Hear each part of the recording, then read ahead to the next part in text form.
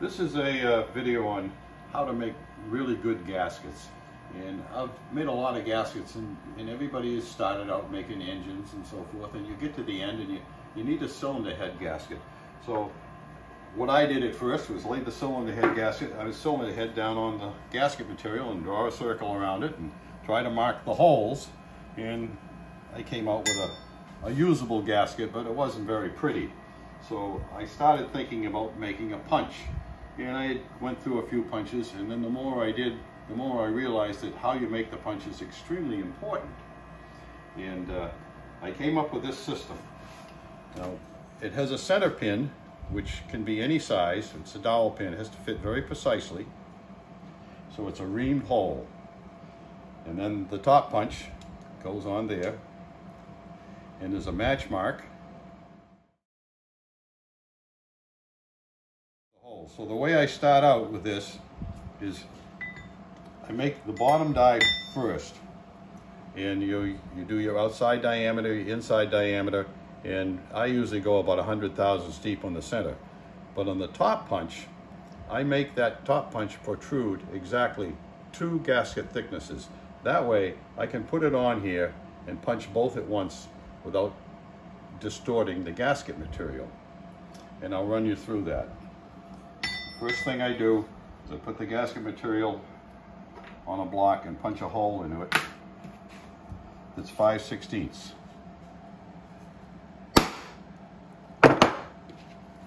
Then the dowel pin in here, put it through the hole to center it. Line my 2 punch marks up somewhat. That's not really important here. And I have a piece of pipe that fits over that pin, so I don't have to hit the pin. This is pretty precise, so you have to sort of pull it apart here. There's the gasket. Now, put that in the bottom the bottom punch. And I put this back on here with the dowel pin. And I line up my punch marks. Now, of course, it's pretty hard to line them up exactly, so you sort of have to search for the first hole.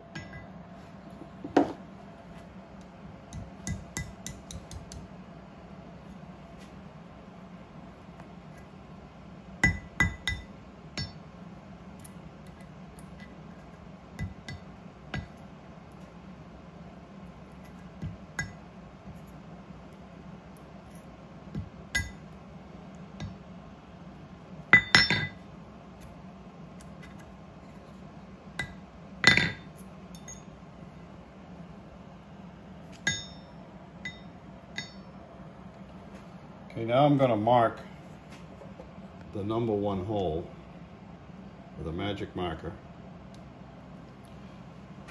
So I always know which side is up and what is the number 1 hole. Okay, so now I would take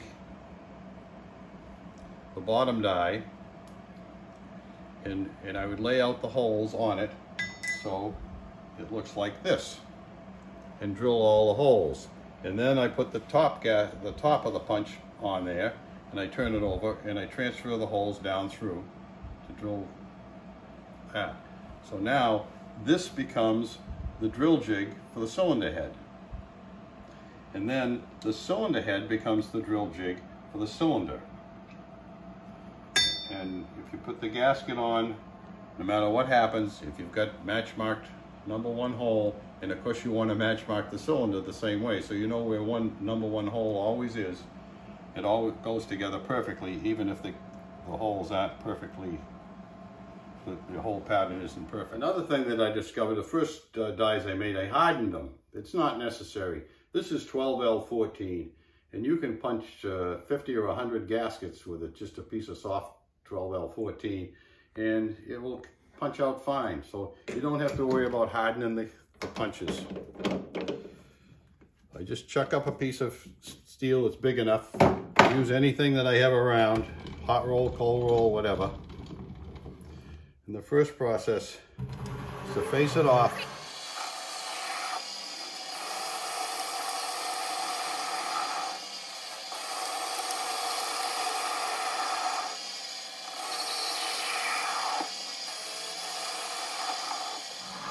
Just a little more will do it. Now I'm going to start off with a center drill. So I get pretty near the exact center.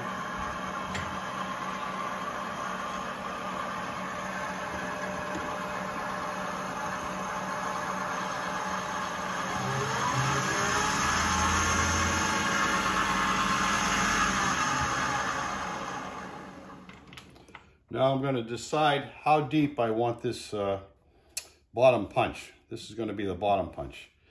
And it doesn't have to be very deep at all. So we're going to go for probably a ½ an inch.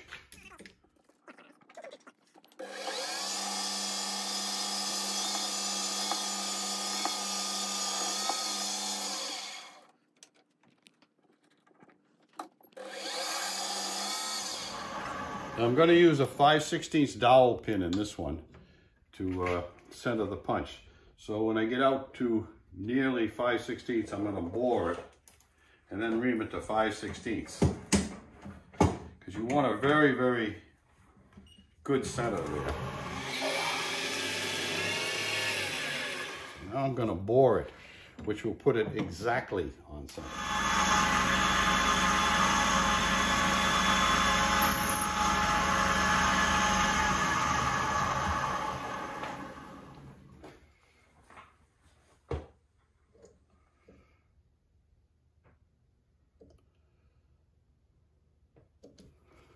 Take another 5 out of that.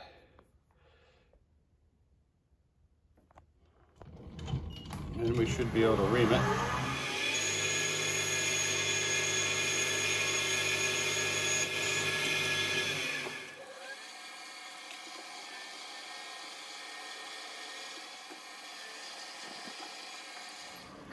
So that's 1/1000th over. Now that dowel pin should fit right in there. Perfect fit. No looseness at all. It's nice and tight.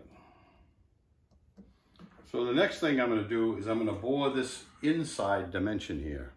And what I'm going to do is bore it at least 4 or 5 gasket thicknesses deep, because this one I want to end up 2 gasket thicknesses deep, and this one has to be a little deeper.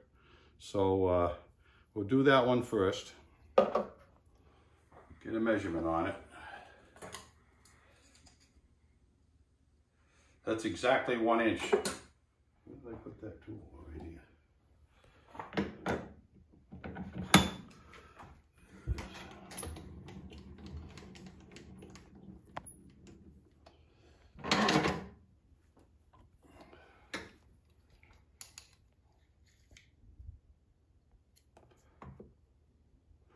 So we're going to go about 150 thousandths deep on that. 150. Set up a stop.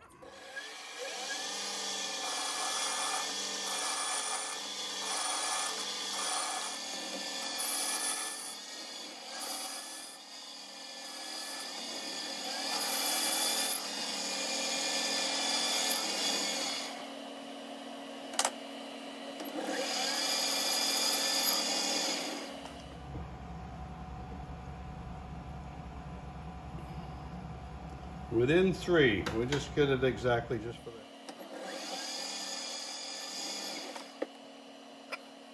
So now we're going to do the second part, which is this shoulder here. And what I usually do is just go 2 gasket thicknesses. And the reason is, when you punch this, you don't want to distort it way down in there. So keep this as close as you can to like 2 gasket thicknesses, which I'm using 15 thousandths. So I'm only going to go 30 thousandths deep on this.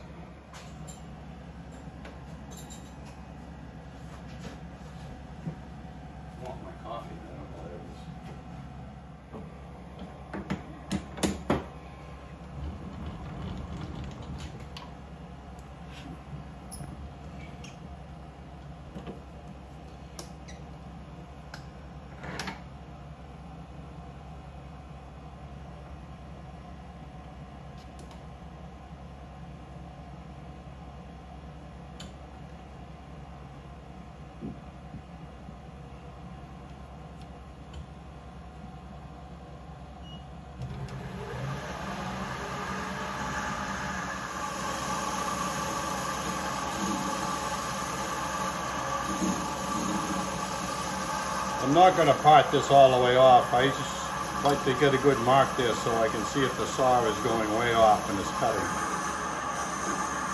I only go in about maybe 3/16 of an inch.